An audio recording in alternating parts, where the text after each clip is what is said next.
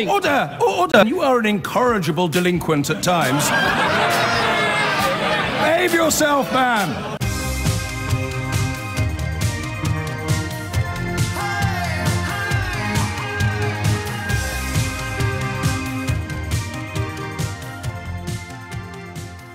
Such is the state of the British news at the moment, we probably won't have time to talk about that. I don't know about you, but I can't see a homeless person at the moment without thanking my lucky stars my life turned out the way it did. The cold is so unbelievable, so bone-shakingly bad. I've reached an age now where I feel it in my knees.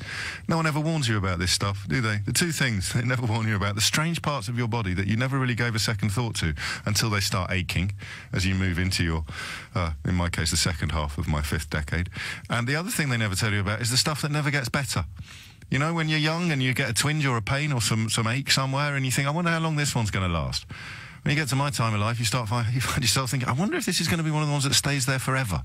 This is going to be one of my permanent, yet more blank faces from my younger colleagues staring at me through the glass. This is going to be one of the ones that never gets better. You've got it all to look forward to. Trust me on that.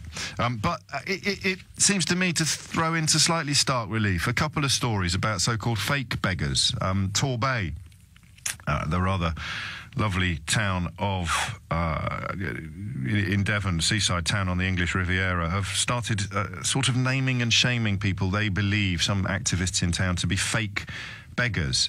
And I just don't quite get that story. Not to go for blanket and immediate knee-jerk disapproval, but even if you are a fake beggar, it doesn't necessarily seem to me to be indicative of a stable life if you've chosen to sit in a doorway off your biscuits on spice and sticking your hand out in the hope of picking up a few coins. We'll have a look at that story from all angles later in the programme. Do you know that picking a care home for a loved one is more stressful than buying a house or deciding where to send your child? We'll have a look at that as well. And after, as you may have heard Nick mention, a boxer died 2 days after winning a tough fight. Whenever it comes on the telly, I've noticed I turn it off if my kids are in the room, and yet I really like boxing. Is that a sort of hypocrisy or a cognitive dissonance at the heart of the entire sport that means if it was invented now, we probably wouldn't allow it? I don't know. But we begin, because I think we must, with Jeremy Corbyn.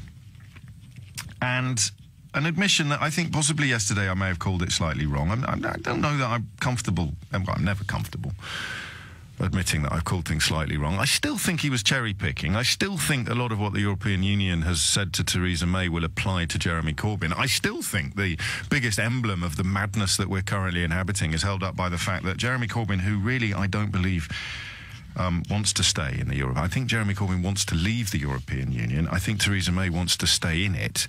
And yet now, oddly, the bloke who has wanted to leave it for the last 30 years is moving the country closer to doing what the woman who's wanted to stay in it for the last 30 years is moving the country away from. Confused? You will be. So, looking at some of the coverage today, and you have to, I think, when you're doing Corbyn, and I know this from bitter, but also, of course, delightful experience, I can't really talk about Jeremy Corbyn without annoying absolutely everybody.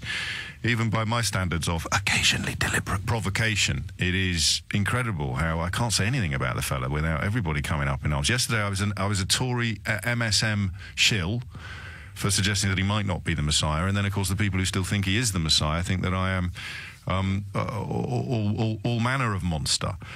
But the coverage has to be seen in a pincer movement. I have to look at what the Daily Mail are saying, then look at what the Times are probably the closest to a clear path, closest to objectivity. Look at what they're saying, then look at social media to get an idea of what the left is saying, because the left isn't really represented in the mainstream media at the moment, not in a meaningful sense. And the Mail is spooked. The left is, I think, crossing its fingers. If you're a Remain-wanting Labour voter, he hasn't done enough yet to persuade you that he's the man, but he's done enough to persuade you that he's the only one who might represent your interests. Is that fair? I think it is.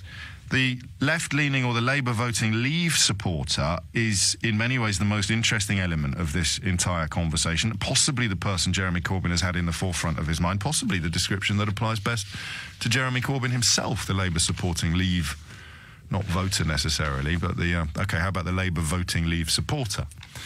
People's Front of Judea? Judean People's Front. And the analysis of yesterday's speech, which has gone down well with the CBI. CBI have kind of come out and said, well, it's what we said yesterday, isn't it? If you have to pick between the two positions, then the more spooked you are by the prospect of jumping off this cliff, the more drawn you are to Jeremy Corbyn's position, even if every other element of his political performance thus far leaves you profoundly unimpressed. So here's the question. What do you think the plan is? 0345 6060 973. Genuine question. I usually last about 14 seconds when I promise to try to do analysis rather than opinion. I love doing opinion. It's kind of my bread and butter, the strong opinion. But occasionally you have to realise that we're living in a world now where strong opinions, the strength of an opinion bears little or no relation to the knowledge or the learning that has gone into forming it. It's that Isaac Asimov line about democracy being at its weakest when we attribute the same value to an utterly ignorant but very loudly, strongly held opinion that we do to a calmly arrived at rational evidence-based position. So occasionally I like to leave opinions at the door, largely when I haven't got a clue which way to jump, and that's where I am now on this. What is Corbyn up to? I, like Liam Fox's former chief advisor, believe that we are poised to trade in a metaphorical three-course meal in return for the prospect of possibly getting our hands on a packet of crisps at some point in the unspecified future. That is what the former chief advisor to the Secretary of State for International Trade will say today. Literally, that is. In fact, did he say it last night? Anyway, that is his line: the crisps versus the three-course meal. That is, if you will, the opinion that has been arrived at after a lifetime of studying trade, understanding things, doing deals, poring over the fine detail of contracts, looking at what is possible as opposed to what is dreamt of. He arrives at that conclusion. Then on the other side of the debate, you now have the opinion based on little or no evidence, but incredibly strongly held, that we will get, I don't know, we'll trade in a three-course meal for an eight-course meal with unicorn steaks and lots of fish. And why? Because I said so. And Corbyn just seems to me to be the most interesting player in this whole story now. That he seems to me to be either doing the thing that his supporters said he'd never do, which is pragmatically stroke cynically manipulating the political landscape in order to get into Downing Street. Whatever he may believe about a customs union, about the single market, about the European Union, about the Irish border, about workers' rights, whatever it may be that he believes, it looks to me as if yesterday's speech was designed more to put a cat among the parliamentary pigeons for the Conservative Party than it was to speak to the nation. But I'm just one pair of eyes, although obviously I've got the pair in the back of my head as well. I don't know what solace or comfort the half of the country that remains persuaded that we're doing something stupid is supposed to take from that speech. Rachel Sylvester has a brilliant piece in the Times today drawing the parallels between Corbyn and Rees-Mogg, which I really, really would recommend to everybody interested in the domestic political landscape at the moment. We have this curious scenario now, as I've described, where a bloke who spent his whole political life wanting to leave is emerging as the hero of people who want to remain, while a woman who spent her entire political life wanting to remain is now pretty much the last hope of the people who want to leave. But what is Corbyn doing? I think Theo Usherwood's been brilliant on this over the month, because we speak off-air as well as on-air, and he, I have to tell you, has more or less described play by play what the Corbyn tactics would be, depending on how the needle begins to move, how more evidence emerges, more reality bites about what our future might look like. So Corbyn will move ever closer towards a sort of softest of soft Brexits, possibly. And this, I think, is the point. These are the calls I want. People who think he will eventually say, let's call the whole thing off. Or at least come out in favour of a second referendum or a meaningful parliamentary vote. What do you think is happening? Not what do you want to happen. We've done lots of that and we'll do it again. But what do you actually think Jeremy Corbyn is up to after yesterday's speech on Brexit? Labour leader, perceived rightly or wrongly as hard left, now the leader of choice for the Confederation of British Industry, it would seem. How the hell has that situation ever come about? What's the plan? 0345 6060 973. 973. And how, and you know, I can't resist sticking something up the flagpole to see whether or not you're prepared to salute it. How accurate is it to say now it's all about the people who are, whether reluctantly or not, being drawn into the Corbyn vote because they think he might be the last chance to stop Brexit?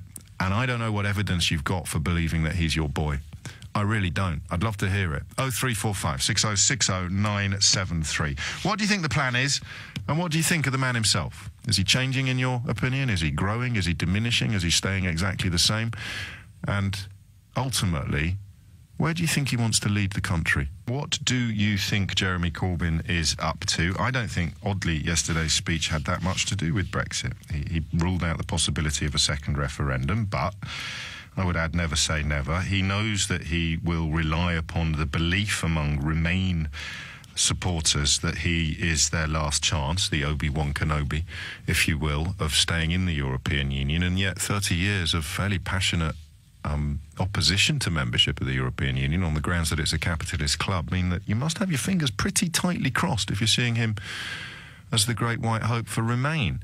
So cautiously, it looks as if what he did yesterday was the first real example of him doing that thing that his friends and foes alike all said at the outset he could never do, which was kind of putting power ahead of principle, prioritising getting into Downing Street above having a clear set of principles, a clear platform from which he refuses to budge a millimetre. There's one phone line free. Hurry up. There's lots of men on the board. I've got nothing against men, but I do quite like female voices as well. They tend to just spread the load a little. So if you are of the female persuasion, I'll put you through earlier. You can have a little bit of priority. Positive discrimination in action. Tom's in Islington. Tom, what's going on? Hi, James. How are you? Very well, mate. What's on your mind? I'm a Leave voter, funnily enough. I voted Corbyn in the last election. First time I've ever voted. In fact, the referendum was the first time I ever voted in anything. Really? And yeah, it was indeed, yeah. And, you know, I wouldn't say I'm this kind of archetypal Leave voter at all. I voted for completely different reasons. It was me kind of sticking two fingers up to the man. That's how I felt it was anyway. Fair enough. To be completely honest, I hold my hands up now and I say, I got it wrong. Okay. Because of the principle, the things that I believe in more, kind of seem to be chipped away at the moment. You don't find food banks uplifting like Jacob Rees-Mogg does, Tom? But from a Corbyn perspective, I see this as a political move. The thing is, the reason I don't kind of criticise him for it is because it doesn't feel knee-jerk. If it was a knee-jerk reaction, and this was something that was coming off the back of a lot of pressure from the media, or it doesn't seem like that. That's a really thoughtful. Like that's really thoughtful. He doesn't look like he's just sort of we've seen what the Daily Mail are doing and decided that he has to do this in order to keep them happy, which pretty much sums up Theresa May's entire premiership. Exactly, and to be fair, from somebody who wanted to leave and to see how the land lies now, to then turn around and say, if I had the same vote today, I would completely change my vote and say that I'd remain. Yes. Well, I still, and I know it upsets people, and I do it knowing that I will upset them, but you can't start biting your tongue for fear of causing upset among people who should know better. I don't know how anyone can be in a position different from yours. You just say, look, I voted with this amount of understanding, knowledge and evidence, and I voted X or Y, and now I've got this amount of knowledge, understanding or evidence, and my vote would just be better. It would be stronger because I know a lot more 100%. About it now. That's all. 100%.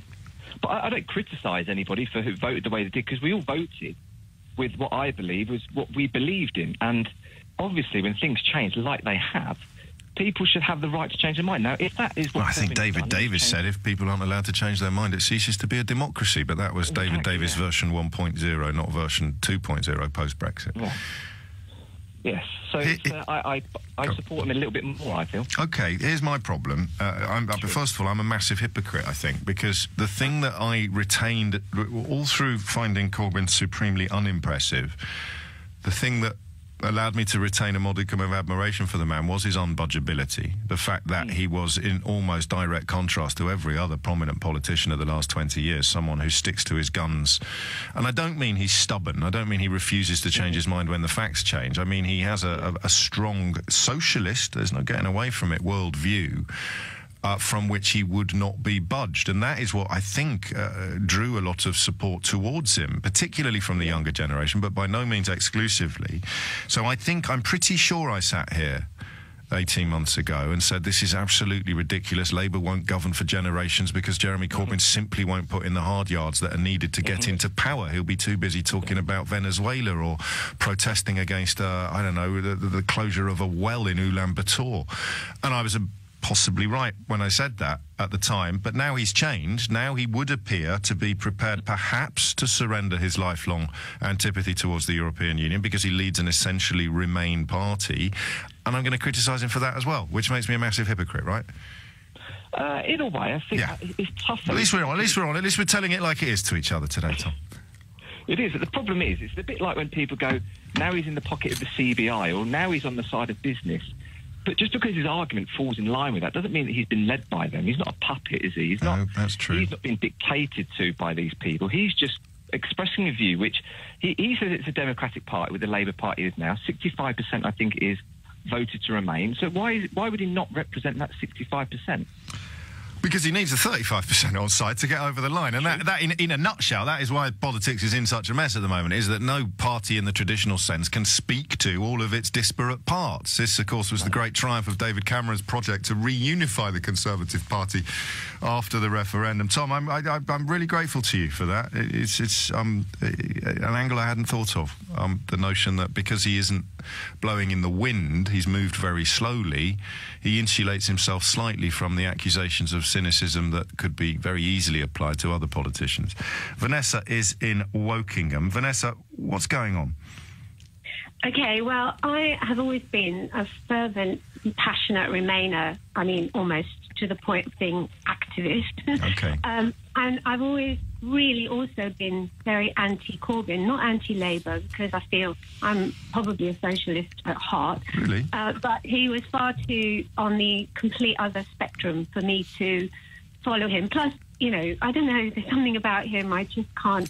I can't believe you just said that. I was chatting to a mate about this issue yesterday, and I do wonder whether we've all been slightly groomed. Because even if you are, in your own words, a staunch Remainer and a bit of a socialist, the diet of coverage of Corbyn that we've all been exposed to might have just sowed these seeds... Go on. He reminds me of the kind of guys I went to school with who, I mean, because I'm, of an older generation, but who used to wear corduroys and, like, tweed jackets and be left-wing and totally argue about communism. And then, I'd say, well, why don't you go and... I mean, I shouldn't say that because I've been told to go and live in Europe if I don't like. Yes. But you know what? I mean... Go and live in Russia. The origin of the phrase champagne socialist, oddly, and as with most things from this sort of side of politics, the people who use it the most haven't got a clue what it means, was actually what you've just described. It wasn't the fact that they were drinking champagne that was egregious, because the champagne at the time in the circles that we're describing wasn't considered to be the luxury drink that it is now. It was the fact that they were sitting around drinking and talking to each other that made them champagne socialists rather than going out there and starting the revolution. Like an echo chamber. Yes, exactly. So we could call them Darjeeling socialists or Earl Grey socialists in the current climate. That's what it literally means. Well, that's what he reminds me of. However, and also because I feel in such despair, having no party that I feel I can align with. I did join the Lib Dems, but to be honest, I just wanted to cry every time I went to a meeting because it was like talking, and I know, but I just felt with this because, if you're such a passionate Remainer and I've lived in Europe and it's done me, I've had a great time in it and I want it to continue for my children and my grandchildren. I feel maybe because I want a glimmer of hope, but somehow his stance, he's not a stupid man. He's seen the light. Don't bite my head off. Are you sure he's not a stupid man? Well, he wouldn't have got where he got to if he was, surely. Ian Duncan Smith led the Conservative Party, Vanessa. Yeah, I take that back. Yeah. I don't know. But I don't think he is, because he speaks with conviction. Plus, his heart is in the right place, even if his politics might not be aligned. Do you know what I'm hearing? I'm hearing exactly what I described in my introduction. I'm hearing someone who wants it to be true. He's Obi-Wan Kenobi, and you are Princess Leia, Vanessa. That's where we are this morning. Thank you. But also, I think that you know, he needs money to get his socialist policies through, and he can do that apart from maybe the nationalisation thing, but he's got to get his head around that, because I don't understand that, because of the SNCF, you know, Rente, Bundesbahn. I mean, how do they get away with it if he thinks he can't? You mean state intervention or state aid? Yeah, I'm not going to try and answer that because I'm not fully across it myself yet. No, but I think they're state subsidised, they're not state wholly owned. But, you know, maybe that was his sort of thing to say, oh, that's why I'm not, you know, voting for the EU, even though I think it's deeper than that and it has very left-wing Marxist even. Maybe. So, in summary, because I've got to hit the news, you are hopeful that he's moving in the direction you want him to move in, and in the absence of anybody else even looking like they might be, that's probably enough to bring you on side. Yeah. Definitely. And then, you know, you've got more than 65%, haven't you? If you've got the Remainers who wouldn't trust him before, maybe a little tide of that will push him over the line. What do you think? Well, we shall see. And then, of course, we've got the council elections coming up in May, which is what much of this positioning and agitation is truly about, even though none of these people giving speeches say so. And that will see just how scared the horses are. Vanessa, thank you very much indeed. Are you sure he's not a stupid man? You just wouldn't say that about any other politician, James. Why do you feel entitled to continually insult him? It's tedious, James. Stop it, please, says Sam. Mate, it's a question. Are you sure he's not a stupid man? And if you were listening to the same radio programme I was presenting, it was followed on by saying Ian Duncan Smith got elected leader of the Conservative Party, i.e. really stupid people can end up leaders of parties in this country, Sam. So, come on. Grown-ups. This is interesting. I don't know if this is true. I think it is. Corbyn said he would make decisions based on the party and the needs of the country, not on his own opinion, thus keeping Trident despite his professed hatred of it. And James says, Trish, in Highgate, I love your show and agree with you most of the time. What a clever woman. But you were the biggest Corbyn naysayer. You used to bash him as a sport, and now you say maybe the coverage of him was biased, has biased us against him. Mate, you were part of that coverage. I'm just a little boy from Kidderminster, Trish. I blow in the wind like everybody else does.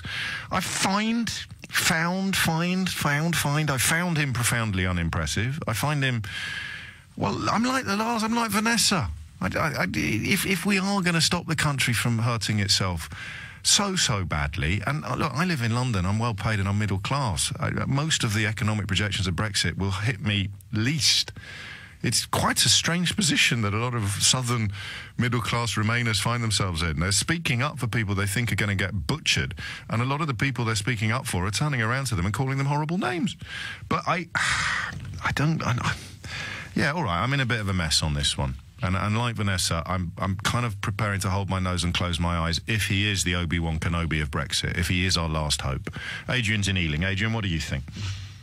Well, I was quite entertained by your last little speech there, James. That's the general idea, Adrian. Thank you. Well,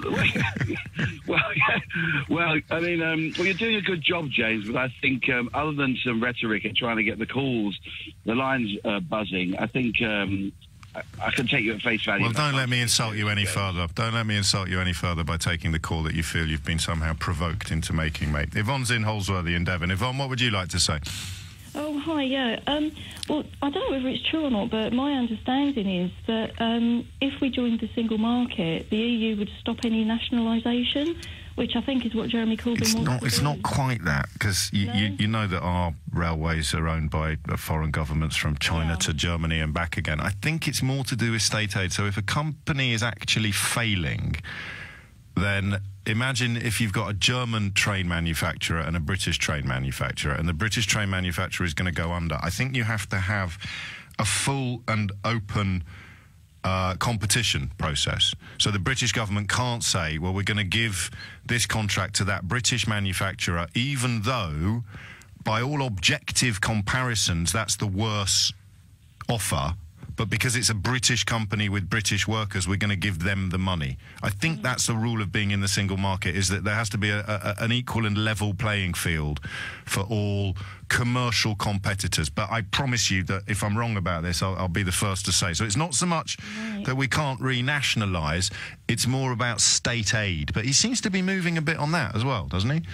Yeah. But I mean, like I say, that's what me and my husband were thinking, that's why he isn't interested in the single market, but was quite happy to go to the customs union because that would make it easier. The customs union is an outward-looking organisation, whereas a single market governs what happens within a kind of bordered place. Where are you then, and possibly your husband as well, on the Corbyn question?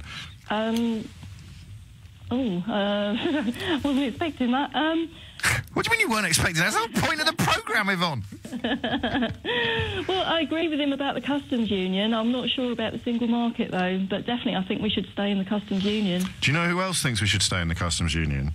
Who? Have you heard of Dr. Fox?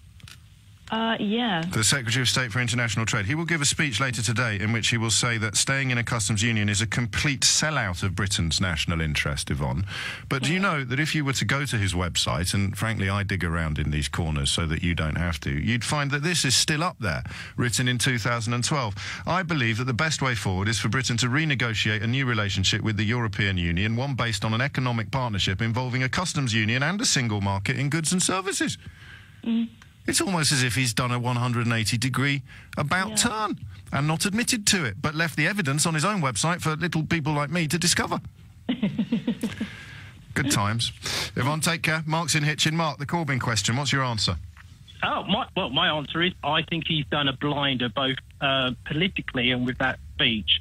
I mean, he's basically stood back all this time, let the Conservatives fight out in the open, basically dug themselves big holes that they're all falling into. Yeah. I mean, from that point of view, I hate to say this, but he's taken a lesson from history, from good old Napoleon. Really? Napoleon always said, never interrupt your enemies when they're making a mistake. Oh, that's a rather good line. Yeah, but it's a brilliant one. They've stood back, they've let the Tories pull themselves apart. I mean, that speech, it was all things to all men, unless you're a hard Brexiteer. He's given, a port for that ship called the amendment from the Tory rebels to land itself, so they could go quite happily vote with Labour on that amendment. And I think from that point of view, the only people who could have possibly been disappointed with that speech were hard Brexiteers. Well, no. Oh, okay, you mean genuinely disappointed as opposed to... I'll tell you the phrase that I'm thinking of, uncrossing my fingers. That speech did not make me uncross my fingers. Well, I mean, none of us can predict what the future is, but I think you'll find that I can, Mark. I don't know whether you've been listening to this programme for the last few years. Oh, I've been listening to you for a long time, James. Actually, I know you've got that crystal ball. I see it on the TV sometimes, but no, I mean, I think he had to put himself in a position where there was clear blue water between him and the Conservatives, and I think he's now where Liam Fox was in 2012. Well, exactly. But what you have here, let's look at the difference. You have a man who's now leading his party. With Theresa May, you have a leader who's being led. And if that doesn't start helping... No, but he's being led by his party because he would leave tomorrow, wouldn't he? He'd leave on much stronger terms than... but you see, you've done it again. Everyone keeps saying clever things, and then someone else comes on and says something clever that is completely contradictory of the last clever thing I heard. So the idea that he will follow the mood, he'll do what he believes is best for the country, led by his party, which explains why Trident is still in situ on the policy platform, that I take as an almost uplifting, or at least an upbeat analysis, and then you come on and say that he's not being led by his party, he's leading himself, and I say, well, he's not, because if he is, then he's doing the opposite of what he spent 30 years saying he wanted to do. Well, no, hang on. I'm hanging. You hang very well, I must say. He is a Democrat, and at the end of the day, we're talking about a party. As they say, there's no I in team. He, as you just pointed out with Trident, he hasn't tried to bring that down. He's following the will of what his party is saying. What we're seeing on the other side, unfortunately, with the Conservative Party, is Theresa May is following 62 people who could basically rip her party apart. Yeah, so she's being led by an unrepresentative rump, while he's being led by a representative majority. At some point, though, the powers that are tearing the Tories apart at the moment, the tides and the trends that are tearing the Tories apart, in my opinion, they are inevitable because, as we said yesterday, they are both engaged in a process of damage limitation without being able to admit to large swathes of their own support that there is damage on the horizon. It's Theresa May's, it's the cakeism, isn't it? It's the idea that you can have it and eat it and trying to punt down the line the bite of reality. The great privilege of opposition is that reality bites later. He can sit and wait for the carnage to be complete on the other side of the house. But then he has to do the same job that they've failed to do. He has to somehow step into the breach and provide a path out of this mess that somehow keeps the country united and of course keeps his support on side. I don't think can you see him doing that at the moment? Well, actually, I think I can, and the reason really you love him, don't you? Now, let me explain why. You want to kiss him? You know, no, I don't want to kiss him. You want to touch? You just have to do. You know, I like evidence. Yes. I look at the team round him, and I think he is listening to the team. I don't think he's the dictator in his party. Really? I would like to paint him. I'm seeing it very differently from you. Well, why are you seeing it very different? I mean, I think he's a bossy boots. I think he's quite an old school. I mean, look at some of the stuff that's been done in his name by some of his supporters within Momentum. Not all of them by any stretch of the imagination, but there seems to be a great deal of impatience with dissent and criticism. Mark, no? Well, no, yes, we've all heard those stories about that going on. I'm talking about the team immediately around him. I mean, if you look at people like Keir Starmer, I don't think anybody has well, maybe some Conservatives would have a lot of respect for what Keir says, and I think there's a balance within. You can't get. I think you've got Diane Abbott on the front bench as well, and while I bow to nobody in my sympathy for the abuse she receives, the simple question of competence, though, and this notion of blind loyalty from him, another, you could argue, vestige of kind of 1970s hard leftism, that once you're in the tent, you'll never be put out of it because of loyalty. Could you vote comfortably for a government that was going to have Diane Abbott in charge of foreign affairs? You underestimated the lady. I mean, this is the lady who was over a year ago on national TV said will be ahead of the polls with the Tories. And was she right? A year later, almost to the day, it was in December. You've gone too complicated, Mark, mate. You didn't need to do that. When I sit here saying, could you really contemplate voting for a government that would have Diane Abbott in charge of foreign affairs? You should have just given me a two-word answer, mate. Oh, yeah, you think so? Yeah. Well, no, not those two words. Flipping heck, no. Boris Johnson. Oh, well, yeah, but at the end, well, yeah, Boris Johnson, I mean... Which is actually does the same job as the two words you were thinking of. It's 10:46. It is in the interests of full disclosure and mild humiliation that I, of course, remind you that Diane Abbott is the Shadow Home Secretary, not the Foreign and Commonwealth Secretary. I got my Thornberrys and my Abbotts the wrong way round, but the central point stands. Just hearing some news from Scotland that Ryanair is to close its base at Glasgow Airport, reducing the number of routes it operates from 23 to 3, 5 being transferred to Edinburgh. I mean, they mention Brexit, but I don't know that you can, when it comes to Ryanair, take anything at face value, can you? They say it's down to air passenger duty, but also because Brexit is a threat to Scottish tourism and the airline industry. Despite my burnished credentials as a hero of the resistance, I'm not having that. Sorry, Ryanair, on your jog. Although we may catch up with our Scottish correspondent, one of our Scottish correspondents later, to see if there's more to that story than meets the eye. Lovely, lovely calls today. Do you think we should do this more often? Where I just stand here, naked, covered in sackcloth and ashes. It can't be naked if I've got sackcloth on. Just ashes then. And you come up and sort of spank me with aspidistra leaves. Because I can't. I know I'm biased about Corbyn, in a sense. That last call and discussion, says Ryle, is worth you reflecting on, James. I thought it revealed the slight bias in your innate distrust of Corbyn. And a lot of you are on that page. People with ears and brains are on that page. People with neither think that I'm some sort of cheerleader for the fella. But yesterday's speech was fascinating because it seemed to me to be the first time he did the thing that everybody said he'd never do. People who were suspicious of his leadership because they thought he'd never prioritise power over principle, if you will, and people who loved him because he'd never prioritised power over principle. This was the twain that would never meet. Yesterday's speech, it seems to me, is allowing people like me to keep our fingers crossed that he is the Obi-Wan Kenobi of Remain, while simultaneously not scaring the horses, i.e. still being close enough to leave to keep the other element, the 30-odd% of Labour voters, although I bet that's gone down since the last election, to keep them on side. There was one brilliant tweet that came in, and then it was so good it got retweeted. Now I've lost it. It's about him sort of playing a waiting game, which ties in with the Theo Usherwood theory, which is, I have to say, challenging my own work at the moment for its prescience and accuracy. David is in Bermondsey. David, what's going on? I think he's been playing one degree of difference from the Tories for a very long time. Look, I'm not as bad as them to keep, because we're so binary, as we've always been picking out. You choose on one side, you've got all of those voters with you. Yes. And I think the crunch point is now coming where the fudge cannot go on any longer, especially with the amendment that's going to be put down by Anna Soubry. I think this is very good politics, personally. I think it could... But when you say very good politics, you describe something that in the early days of Corbyn mania, he was lauded for not being the kind of politician who would ever indulge in what you call very good politics.